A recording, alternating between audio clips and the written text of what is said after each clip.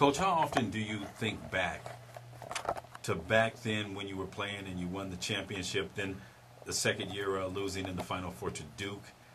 How often do you think back to those moments, those days? I think we think about it a lot, and I'm fortunate to still be in college athletics. I've always said to be part of college athletics is special. When you can do it at your alma mater, it takes on extra special significance, and that's certainly the case. And so we think about it a lot. It's a big part of our recruiting push, trying to build on the great tradition at UNLV for the future, certainly to build on what Coach Kruger was able to do the last 7 years. Really good crew that we've got coming back, 11 returning scholarship players, and recruiting something we do 365 days a year, 366 leap year. And so we're excited about the future of our program. That's one of the real hooks you'll use, like when you go into a kid's home where you say, hey, remember that team you used to watch when you were a kid or that you heard about? Yeah, I was on that team. Absolutely. It's a big part of it, and I think every step of the way. I think the thing for us is it's a program with great tradition, third winningest program in the history of college basketball in terms of winning percentage. And again, it's not just 1990-91, but it goes back to the late 60s. It goes back to the 70s with Reggie Theus and Robert Smith and that crew, and certainly 87 with the late Armin Gilliam and Freddie Banks and Mark Wade, and there's just so much tradition. And then recent memory, you talk about NBA Finals where we've got Sean Marion winning NBA championship and the Miami Heat, and Joel Anthony, who was a huge part of the success of the Heat this year. And so there's great tradition in our program, and we're excited about what's going on. Eric, that was your favorite team that won the championship.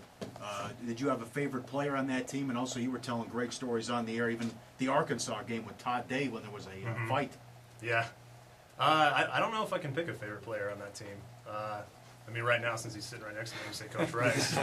But, no, I mean, that team was just unbelievable, and they were also unselfish. I mean, you don't see teams like that anymore. I mean, you'll have a couple of guys that kind of stand out, but, I mean, none of those guys. Larry didn't care if he scored 8 points, and Anderson Hunt had 30. It didn't matter. I mean, those guys were great. I can't pick a favorite. It was like a pro team, the stuff they were doing. Well, I honestly think they could have competed with many of the pro teams back then. I mean, I know they kind of joked around about that on the news, but I mean, I think they could. Coach, how was Tark's birthday party?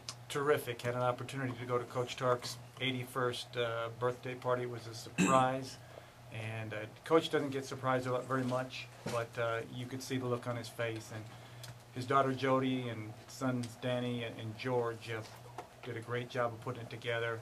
There were some players from Coach Tark's Riverside City College championship teams from the middle 60s who were there, and then of course many UNLV players and then some Fresno State guys who were there. But just a great time to see so many former players and coaches, and just what a special time for me to be here. I mean, it was Coach Tark, and I give him all the credit. He's the reason I came to Las Vegas. Gave me a chance to be part of 2 Final Four teams, to win a national championship, and then it was Coach Tark who saw something in me and said, you know what, I think you have a future in coaching. And it was almost 20 years to the day that he talked to me about that he was sitting at a press conference. I was being named the head coach at UNLV, and I've said it from day one when I got the job. This will never be about me. It's about our program. It's about all the great former players, all the great former coaches and fans, and a community that loves Runner Rebel basketball and deserves to have the best. Going back to the glory days, Dave Koken brought this up, and you see if it's true.